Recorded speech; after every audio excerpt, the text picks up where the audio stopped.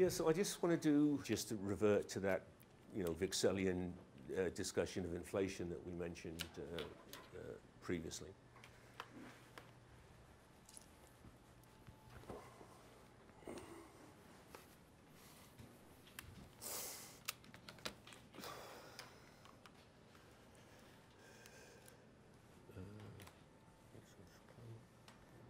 So what I'd like to try to do actually from beginning is I'd like to try to draw all these different threads together now. So I've called this economic growth, trade, public finance, and the paradox of thrift.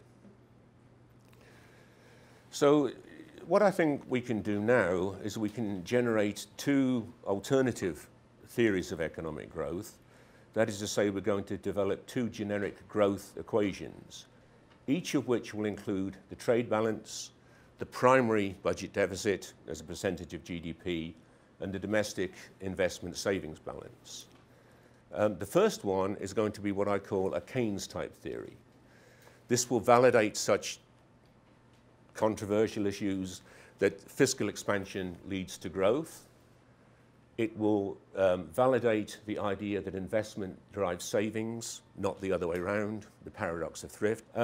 Also, it will validate the idea, if we're thinking about the case of China then, that a trade surplus leads to growth,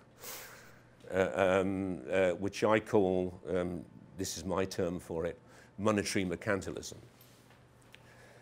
Then we can also identify a classics-type theory, which does have advocates amongst our group here. I would suggest that that yields anomalous results and does not provide a solid foundation for the classical theories of trade, savings, or public finance. So real value added or real GDP is just given by our usual GDP equals consumption spending, investment spending, government spending, plus net exports. And obviously throughout this course anyway, we've been primarily interested in the growth rate of the expression, that is lowercase y, which is simply the growth rate of real GDP. Now, how can we derive the Keynes-type growth theory? This is the one that brings in the paradox of thrift and all of that kind of thing. Well, actually, it can be derived by adding a lagged consumption function. This is just, in a way, a very straightforward Keynesian consumption function. But it was Hick's idea that it should depend on lagged income rather than current income. And so if I do that, C0 is the intercept term in the consumption function, autonomous spending, if you will. C sub 1 is the marginal propensity to consume out of lagged disposable income. And obviously, Y lagged minus T lagged is disposable income of the previous period. So all that's really being suggested, we're not here worrying about whether investment equals savings or that kind of issue. We're saying that the people base their consumption decisions on the income that they had last period, which is again, a behavioral hypothesis. We have to, at this point, make a distinction between what the post-Keynesians, and there are great debates amongst post-Keynesians, Kaleckians, Mark Levar, who we mentioned today, has been a primary contributor to this literature, about the difference between what is called capacity creating and non-capacity creating autonomous expenditure. We then divide through by lagged output. We're going to define, as we've done already, lowercase g to be equal to g over y, lowercase x is x over y, and so forth. Recall that y is growth. We can work through the different expressions, take logs, and we end up with the Keynes-type growth equation. And what does equation 8 say? Equation 8 says that growth occurs when, firstly, total autonomous spending as a percentage of GDP is greater than the marginal propensity to save. Because we're not questioning that investment equals savings here, like ex post. This is the total autonomous spending as a percentage of GDP and it has to be greater than the marginal propensity to save. If so, there will be growth. Growth occurs if there's a primary budget deficit as a percentage of GDP. Growth occurs if there's a trade surplus as a percentage of GDP, hence monetary mercantilism. Now, they don't all have to occur together, obviously. You know, one can be going in one direction, you know, one can be going in another direction, but that's where that's the Keynesian growth equation. As Fredrick has kept stressing, this is the kind of thing that makes sense in terms of the real political economy of the real world. I mean, in the theory of free trade, we're told that we should aim for what? Trade balance, I suppose. In the real world, the mercantilist player du jour, if China is the mercantilist player du jour, has rapid growth. I mean, everyone knows instinctively that, you know, if we're in a recession, we unbalance the budget. I mean, the government of Canada has done specifically that and got through the recession. Again, neoclassical economics would not allow that to occur. And this is the sense in which total spending, autonomous spending, leads saving. And yet at the same time, we can maintain the investment savings identity. I think it is useful to reconcile that Keynesian growth equation and the sectoral balances, typical sectoral balances equation. What the growth equation says is that the total autonomous spending of GDP, if that is greater than the marginal propensity to save, that will lead to growth. In short, equations 10 and 11 are consistent with one another. Now, what about the classics type theory? Well, I hit on this way of deriving a generic classics type theory by going back to the Harrod-Domar growth formula from the 1940s, which in the notation I use, may I just finish the, yeah. In the notation I use, lowercase y is the growth rate, S is the average propensity to save, and I'm going to be using the symbol O to stand for capital output ratio. In the actual Harrod equation, I forget what it was S over C or something like that. But anyway, you were going to have a question then. I would like to make a question about the Keynesian model. The investment was all autonomous, wasn't it, as the exports, for instance? Yes. So what happened to the rate of capacity utilization, the model, if the investment and the export grows at different ratios? How you can correct it? Well, actually, that issue comes in this Harrod-Domar model. Oh, there's actually on the website of this of the Fields Institute is that exchange between Mark and Mark Lavoie and Peter Scott. Yeah, which deals exactly with these issues. Yeah. So I mean, I do recommend having a look at that. Now, Harrod, of course, thought that there was a contribution to Keynesian economics, arguing precisely on these grounds of capacity utilization that the equation is an unstable equilibrium, the famous knife edge. Okay? However, if this appeal to a special case does not hold up, I would say the equation actually takes a big step backwards from Keynes into the world of classical economics, capital theory, and indeed into worlds where we worry about, you know, capacity utilization. Because if you push all of that to one side and just look at what the equation says, what does the equation actually says? On the face of it, equation 12 actually says that when the savings propensity increases, growth increases. The opposite to the Keynesian view about the paradox of thrift. Also, as we stressed all along, that technical innovation will increase growth. Now, you see, you know, Harrod thought that he could make the thing unstable by the mechanisms to which I think you implicitly refer. I'm saying that as soon as you write down this equation, you've kind of just stepped straight back into the classical world. And really, if you just look at this thing on its face, you know, you're back to must be saving in order for there to be growth.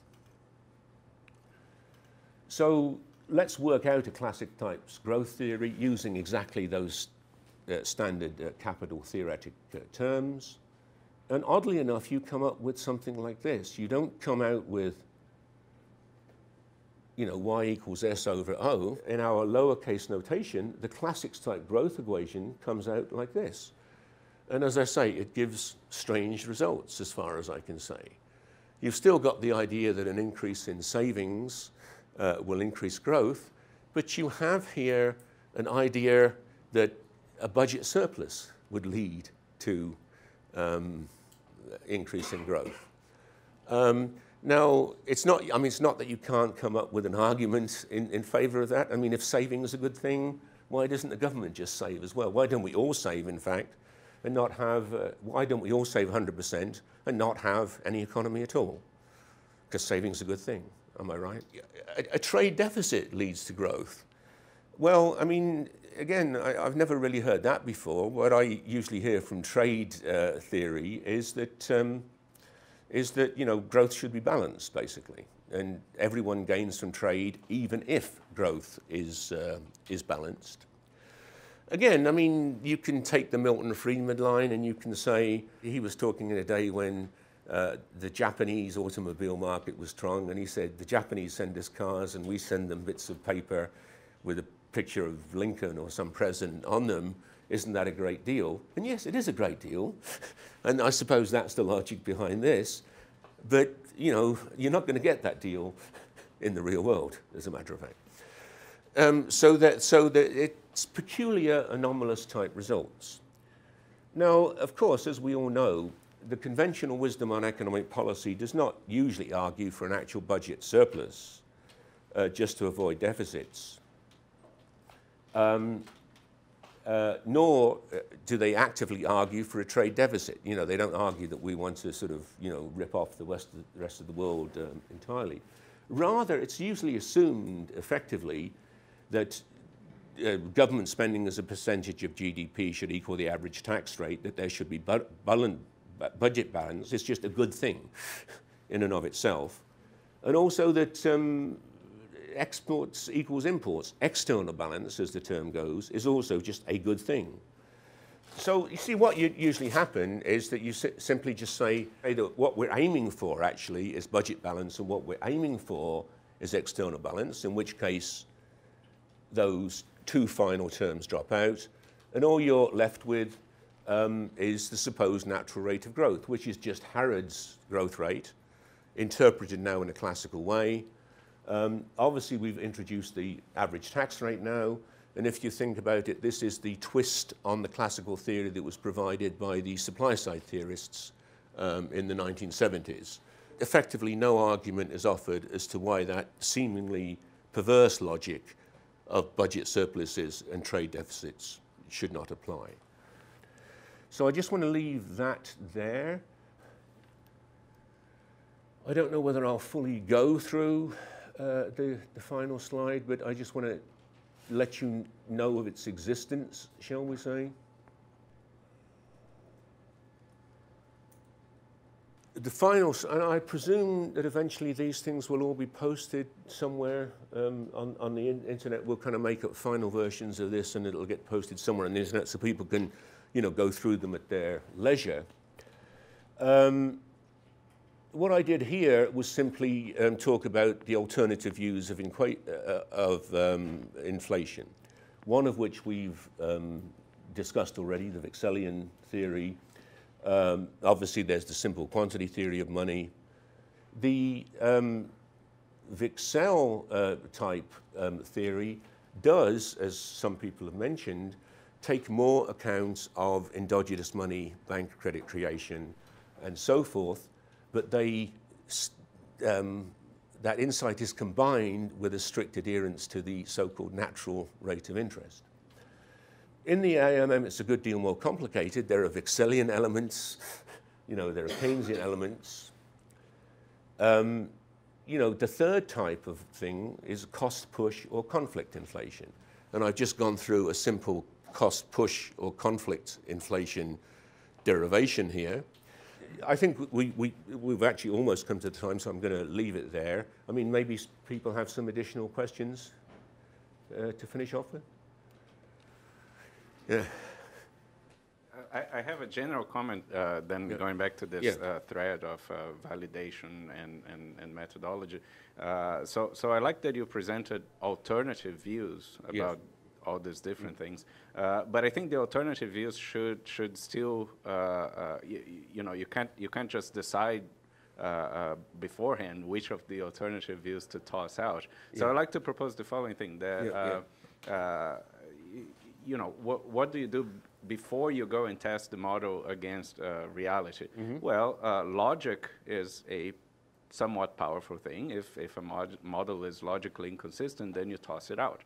But that only takes you so far, because logical inconsistencies can often be remedied by change in assumptions and things like that. Okay. Accounting is also important. If the accountant is wrong, then you toss the model out. But also that can be remedied by defining new ways of bookkeeping.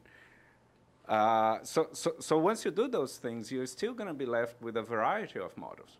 And notice that I'm not including in the criteria for eliminating models things like micro-foundations. I don't think that's a valid way. If the model is not micro-founded, then you should toss it out.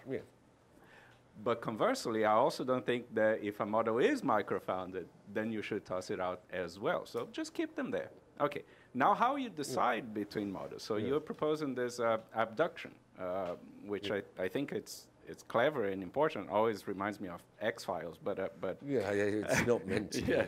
But so as far as I understand, what is this abduction? Well, it's just like doing detective work, or you know, court. You're trying to decide on a court case what side has more reasonable claim to what actually happens. So you don't know what actually happens. You can see a time series for interest rate, but so what? You know, there is one sample path that actually happened in the past, but there's all sorts of circumstances around it. So then you go and you look at the data more and more carefully. So you start out with a variety of models, and then you toss out the ones that don't explain what actually happened. So that's looking at the past. And then now look, this works equally well for the future. You still don't know what's going to happen in the future.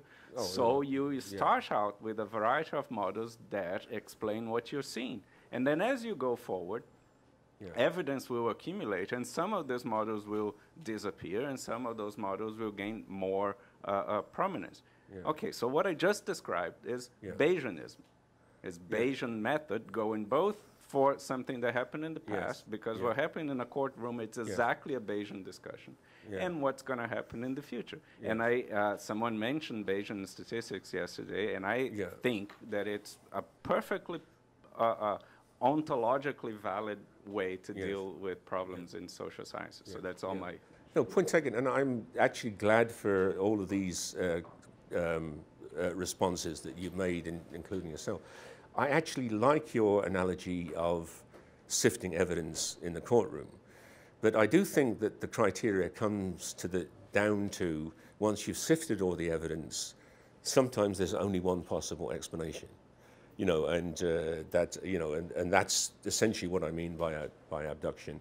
And if that's the method that you and I are both using, then I'm with that. You know, this sort of statistical inference, looking at, you know, confidence intervals and that kind of thing, doesn't seem to me to solve any issue. It's not adequate detective work, if you put it like that. I have to disagree with you on the micro-foundations, because one of the big issues that we've been talking about here is money, and the micro-foundations literature is just utterly weak on the issue of money. And indeed, it's not surprising, because if your premise is a model of barter exchange, whenever you introduce money into those micro-foundations model, money is always welfare unimproving. It's actually, the fictional area is the theory of barter exchange. What we're studying is, if you like, capitalism. That's what we're studying. we're not studying generic methods of provisioning, right? And you know, in those optimization models, there's something missing of the essential features of capitalism. There's certainly essential features of capitalism missing from what I've discussed. But it's reality that's going to tell you that it's missing. Yeah, well, I think we both end up being realists as opposed to idealists on one side and materialists on the other side. So at this point, I'll thank you all for the questions and discussions. And